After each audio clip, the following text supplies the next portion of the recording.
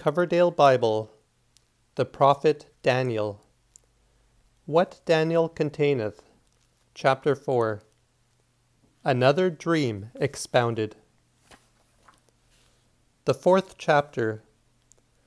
I, Nebuchadnezzar, being at rest in mine house, and flourishing in my palace, saw a dream, which made me afraid, and the thoughts that I had upon my bed, with the visions of mine head, troubled me. Then sent I out a commission, that all they which were of wisdom at Babylon should be brought before me, to tell me the interpretation of the dream. So there came the soothsayers, charmers, Chaldees, and conjurers of devils, to whom I told the dream. But what it betokened, they could not show me.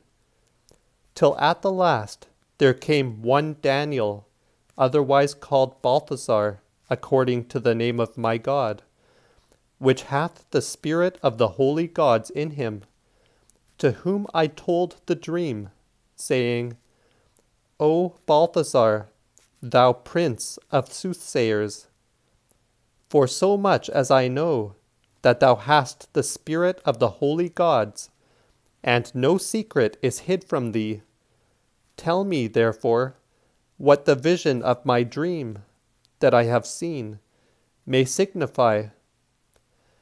I saw a vision in my head upon my bed, and behold, there stood a tree upon the ground, which was very high, great, and mighty. The height reached unto the heaven, and the breadth extended to all the ends of the earth. His leaves were fair, he had very much fruit, so that every man had enough to eat therein. The beasts of the field had shadows under it, and the fowls of the air dwelt in the boughs thereof. Shortly all creatures fed of it.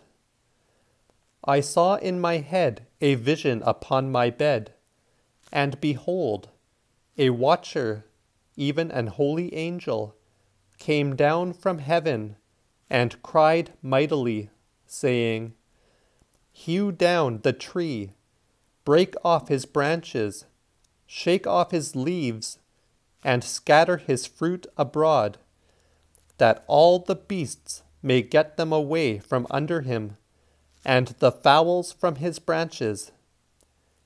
Nevertheless, leave the ground of his root still in the earth, and bind him upon the plain field, with chains of iron and steel.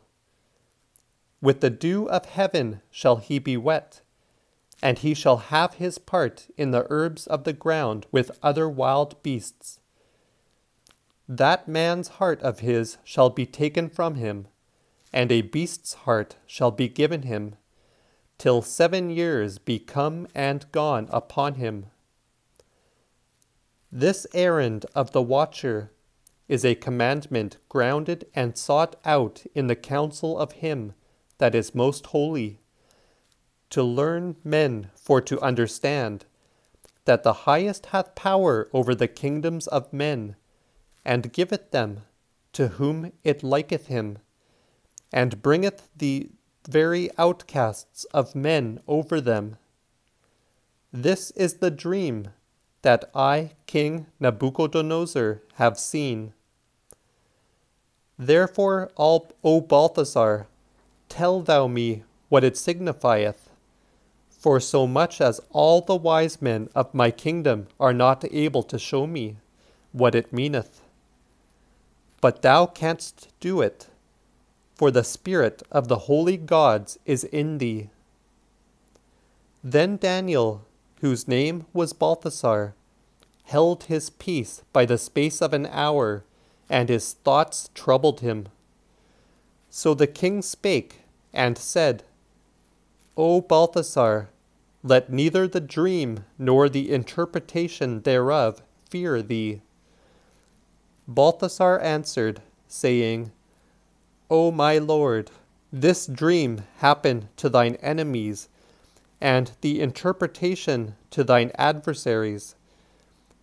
As for the tree that thou sawest, which was so great and mighty, whose height reached unto the heaven, and his breadth into all the world, whose leaves were fair, and the fruit much, under the which the beasts of the field had their habitation, and upon whose branches the fowls of the air did sit. Even thou, O King, art the tree, great and strong. Thy greatness increaseth, and reacheth unto the heaven. So doth thy power to the ends of the earth. But whereas the king saw a watcher, even an holy angel, that came down from heaven, and said, Hew down the tree, and destroy it, yet leave the ground of the root in the earth, and bind him upon the plain field with chains of iron and steel. He shall be wet with the dew of heaven, and his part shall be with the beasts of the field, till 7 years be come and gone upon him. This, O King, is the interpretation. Yea, it is the very device of him that is highest of all, and it toucheth my lord the king. Thou shalt be cast out from men, and thy dwelling shall be with the beasts of the field. With grass shalt thou be fed like an ox. Thou must be wet with the dew of heaven. Yea, 7 years shall come and go upon thee, till thou know that the highest hath power upon the kingdoms of men, and giveth them to whom he list. Moreover, whereas it was said, that the root of the tree should be left still in the ground, it betokeneth that thy kingdom shall remain whole unto thee, after thou hast learned to know that the power cometh from heaven.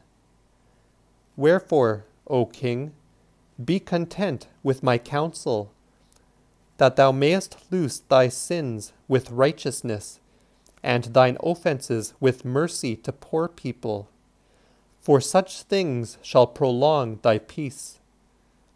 All these things touch the king. All these things touch thee, King Nebuchadnezzar. So after 12 months, the king walked up and down in the palace of the kingdom of Babylon, and said, This is the great city of Babylon, which I myself, with my power and strength, have made a king's court, for the honor of my majesty. While these words were yet in the king's mouth, there fell a voice from heaven, saying, O King Nebuchadnezzar, to thee be it spoken, thy kingdom shall depart from thee. Thou shalt be cast out of men's company. Thy dwelling shall be with the beasts of the field, so that thou shalt eat grass like as an ox, till 7 years be come and gone over thee, even until thou knowest that the highest hath power upon the kingdoms of men, and that he may give them unto whom it pleaseth him. The very same hour was this matter fulfilled upon Nebuchadnezzar, so that he was cast out of men's company, and ate grass like an ox. His body was wet with the dew of heaven, till his hairs were as great as eagle's feathers, and his nails like birds' claws. When this time was past, I, Nebuchadnezzar, lift up mine eyes unto heaven, and mine understanding was restored unto me again. Then gave I thanks unto the highest. I magnified and praised him that liveth for evermore, whose power endureth alway, and his kingdom from one generation to another, in comparison of whom all they that dwell upon the earth are to be reputed as nothing. He handleth according to his will among the powers of heaven and among the inhabitants of the earth, and there is none that may resist his hand, or say, What doest thou? At the same time was my understanding given me again, and I was restored to the honor of my kingdom, to my dignity, and to mine own shape again. My great estates and princes sought unto me, and I was set in my kingdom again, so that I had yet greater worship. Then did I, Nebuchadnezzar, love, magnify, and praise the King of heaven, for all his works are true, and his ways right. As for those that go on proudly, he is able to bring them down.